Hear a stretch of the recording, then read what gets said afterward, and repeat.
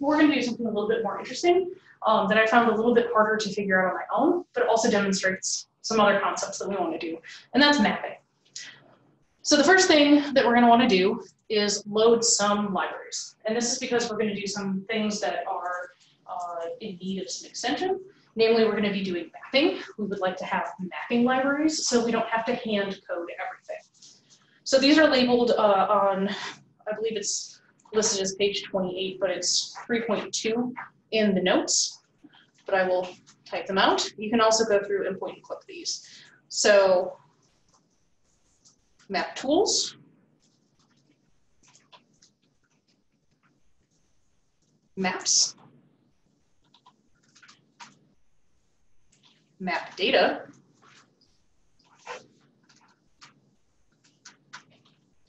ggmap, lattice, oh, where that came up. And finally, raster. This is a pretty common set of libraries to add for things like mapping. You can see a lot of them are called something that has to do with maps, such as map tools, maps, map data, and ggmap. I'm not entirely sure what lattice does. I'm sure we could figure it out, but it is loaded by default in a lot of cases if you load raster. So I just load it ahead of time to make sure that we don't have errors. And then raster is using a graphics package. And I'm going to give you guys just a second to continue getting those loaded and make sure everybody's doing well online and at IEB.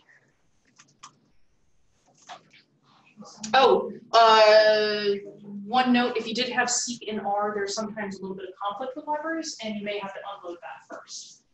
If they have similarly named functions, they will conflict and it'll tell you that. Which, if you see that, it's a good idea to remove any libraries that you're not using and reload the ones that you are using, because that conflict may lead to erratic behavior that's extremely difficult to troubleshoot. So like, this is the function I've always used, but it's actually reading to a different package. Does that make sense? How do you remove it? Oh, you can just unclick them. Oh, just unclick. Yep. So if I wanted, let's do raster. Raster is easy to find. I can unclick it and it'll say detach. You could also type that if you wanted to. I never remembered that line of code, and I usually have to look it up. But to detach things, you just click on and off. It is nice enough to do that to you. So if you can't get something, you can always click it on and off, grab the code, and write it in the correct library. Cool. Okay, so let's start by making a map, because let's at least get something visually pretty in our lives rather than just text. So the first thing we got to do is grab data. One of the things I'm going to talk about today, in addition to doing mapping, is where to find data. One of the things that's built into here, into R, is pre-made data for you. Things that should exist, like map data, doesn't really change that much. You need, global administrative boundaries. Those are things that are set and everybody uses, so there should be a package. So there should be a way to get those things. And that's what I'm going to show you today. This is also where a lot of those packages that you load for that have vignettes will load their data. So you'll be able to find data based on what you have loaded and actually do some tests with it. Cheerfully, this function is called data. It's very, very easy. And it'll give you some information here. Usually, this is all you need. And if you type it in slowly and start typing in world, you'll start seeing that it lists this data for you. And it actually gives you a description for it. So you can actually kind of search through here and find what might be useful for you. This is a very, very deep amount of data that's pre-built in, or that has it easily pulled from the internet. So this is useful to know, but for now, we're just gonna use World Simple. And I will also highlight the fact that this is not just graphing data. This is all kinds of data. Okay. And when I load that, I see that it gave me a name called World Simple. It automatically names it what it thinks it should be named. And it gives me that it's a data type. It is a spatial polygons data frame. So this is a special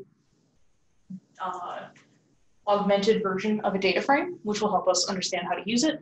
And there's 246 elements. There's only 195 countries, but there are a bunch of islands, and they need special individual parts. So that's why it has different elements. And I don't actually know what the rest of this says. Oh, the size. It's kind of hard when my screen's all built up. And then we can just plot it.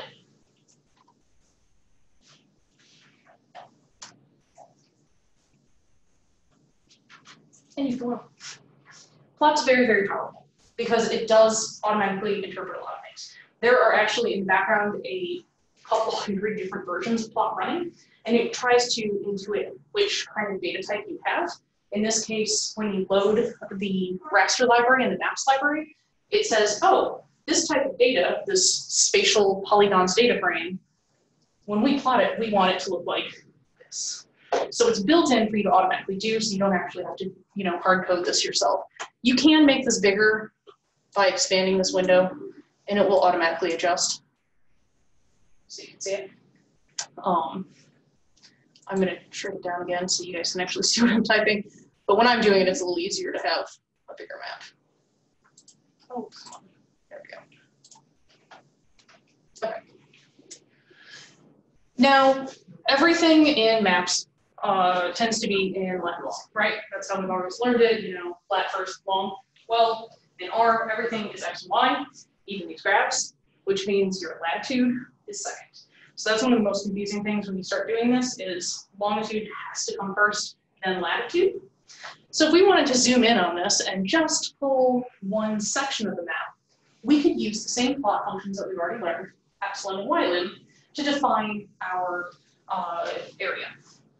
So the area that I'm going to grab is going to be the United States. And I'm going to define xlim as -130, which is equivalent to 130 west longitude, through -60, which is the equivalent of 60 west. And I'm going to do the same thing for y. And I'm going to do 25 to 53, which is the equivalent of 25 north through 53 north. That didn't do anything other than define our two vectors.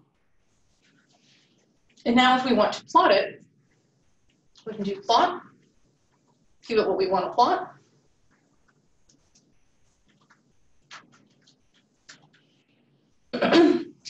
And xlim equals xlim, no quotes, ylim equals ylim. There's no quotes here because these are variable names. So when it sees this without quotations in it, it's going to go, oh, it's a variable, and read what we stored in that variable. And then we get our lovely United States. Now, why did I do this in 3 steps? It is totally valid to do xlim equals C, -130, -60, etc. But I have found that defining these things ahead of time makes my life easier, because if I was off by a latitude, or I actually kind of wanted a little bit more Canada or a little less Canada in this picture, I can easily adjust that by just changing this and rerunning this. It's also a little bit more easily readable rather than trying to parse a bunch of parentheses.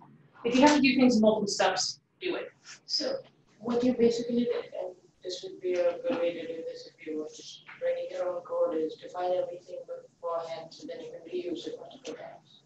Yeah, so the question was, is this a good way to do it where you can set things and then you can reuse it multiple times? And the answer is yes. Anything that you think you're going to use multiple times. So if we were going to say, try a bunch of different packages, and we always want to grab these lat and long, it's going to be easier for you to just use that rather than having to remember where they are. You can just store them as variables.